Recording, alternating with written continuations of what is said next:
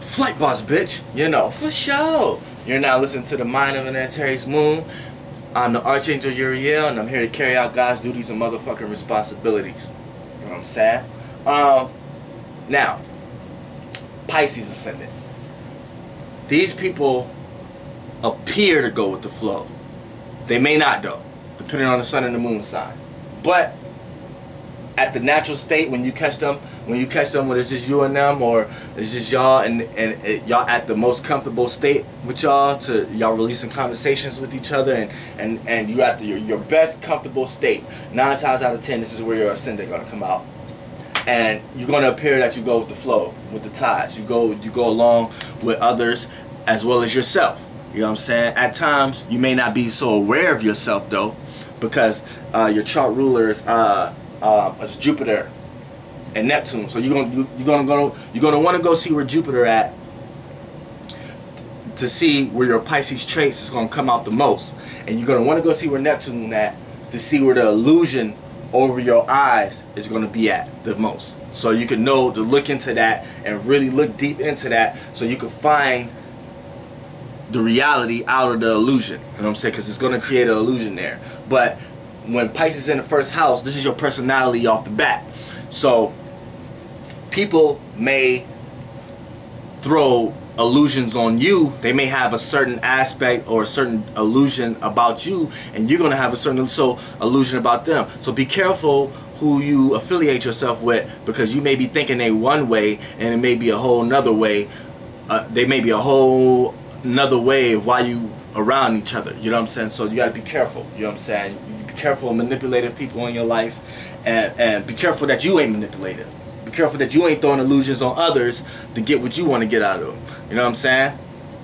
You know what I'm saying? You may be a Pisces Ascendant, and you may be trying to affiliate yourself with the biggest drug dealer in your city. You know what I'm saying? Just because you feel like you gonna get discounts. You know what I'm saying? And then fuck around and end up in a situation that wasn't yours. So you gotta watch that type of shit. You just gotta be careful. You know what I'm saying? But you people are highly intuitive, so you know. You already should know. You know what I'm saying? These are people got great talents of listening. They know how to listen. So don't be talking about no bullshit around no Pisces Ascendant people, because they know how to listen. You know how to listen more to see the difference between the Pisces and Aquarius Ascendant. The Aquarius Ascendant may talk so much that they don't know how to listen. How you gonna listen if you talking too much? Vice versa with the Pisces Ascendant, you're not gonna be able to talk if you're listening too much. So you may appear to be very passive, but you're a very good listener. So yeah, don't be talking about no bullshit or nothing like that, because they see right through that shit. And then when you try to call them and you wondering why the Pisces Ascendant not picking up the phone, that's why, because they know you're gonna be on some bullshit, so they ain't gonna pick up the phone for you. They already know. They already feel it. They already feel it. Soon as they see your name pop up on their phone with your number, they already feel the emotional stability. They already feel it. They already know what's going on. So it's up to them if they answer the phone or not. You know what I'm saying? They just that's how they is. You know what I'm saying? They ain't two-faced or nothing. They just know who they want to be around. They know who they want. They know what energy they want to be around. They know what energy they don't want to be around. You know what I'm saying? You go into the now in the home, you go into the 4th house. This is another reason why they have these personality traits, because when you go into the 4th house is Gemini.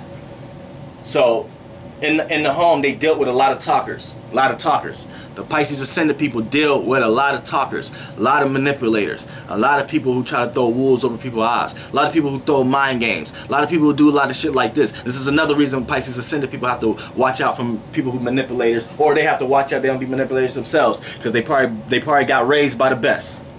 They probably was raised by the best. Watch them motherfucker. They probably was raised by the best. So yeah.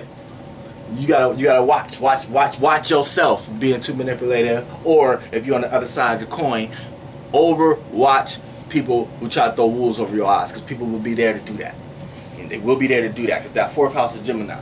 4th house. So inside the home, they deal with that a lot. They build comfortability with these type situations. You know what I'm saying?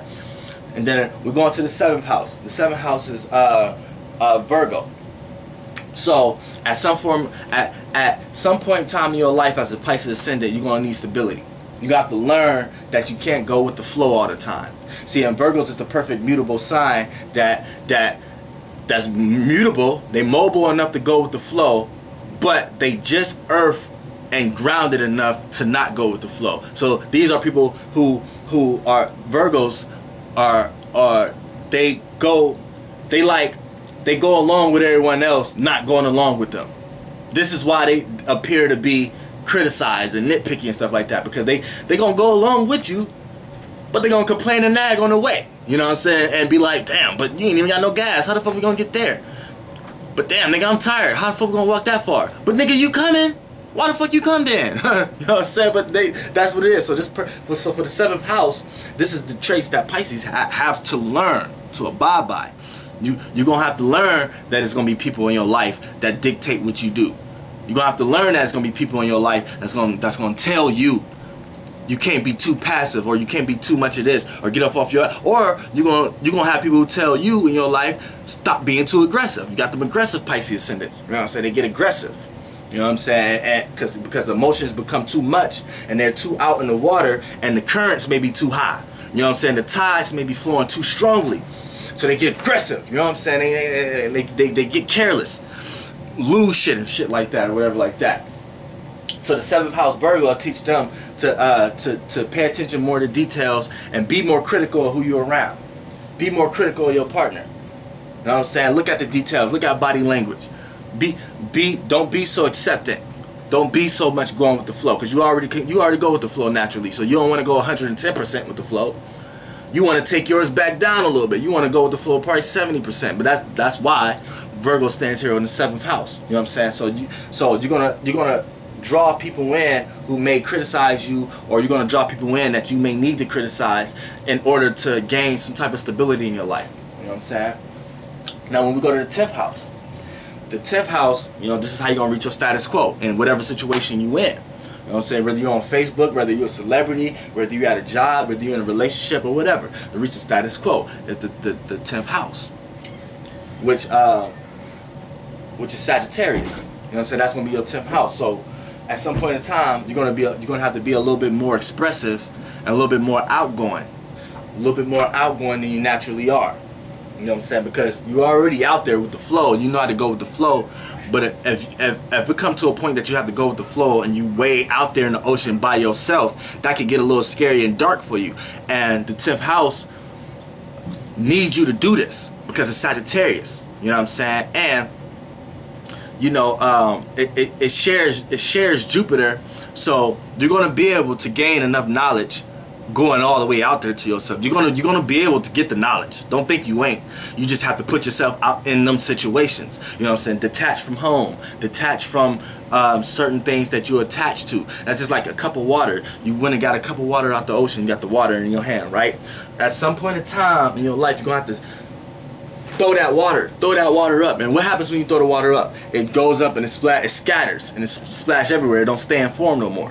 See, and that could get scary for Pisces. But you're gonna have to learn that if you want to reach the status quo. You're gonna have to learn how to overly trust. Say for an example, say you're in a relationship, right? And your emotions start become overwhelming because you're starting to see what your partner do that you dislike. You may dislike it, right? So you may become tit for tat, or you may, like, you do this, they do that, you do this to the point that y'all spread apart. Or you may become overly naggy and overly attached to that person, right?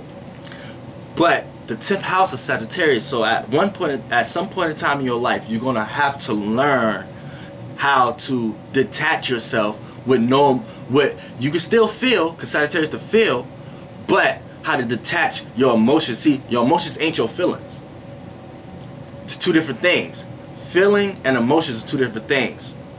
You could feel something and it may strike a certain emotion, but what you felt is not the same as the emotion. Say you felt played, right? You may develop a destructive emotion. See, it's two different things. It's two different things. So you have to learn how to draw the line between the two. And this is one thing all water signs have to learn in this lifetime, how to separate emotions from feelings. But see, because fire and water are the filler signs, but they express emotions in two different ways. You know what I'm saying? You have to understand that. You know what I'm saying? You have to understand that. first and foremost. So sometime in your life, you're going to have to learn how to be attached but detached. Learn how to be with someone but not be absorbed in their energy also. Have your own form of energy. You know what I'm saying? And that's the only way you're going to be able to reach the status quo in this lifetime. You got to have your own motive. A person, like they had that saying, yeah, you could bring a goat to the water, but you can't teach them how to drink the water. That may not ever be that might not ever be it, but y'all get what I'm trying to say. You know what I'm saying? So that's the perfect saying for this. Pisces gonna want someone else there who know how to do what they know how to do it. But at some point in time in your life, you're gonna have to go out there and learn it yourself and be a pioneer for yourself. And that's how you're gonna reach the status quo. It may be scary, but once you learn the certain things you're supposed to learn in that, you're gonna get all the praise in the world.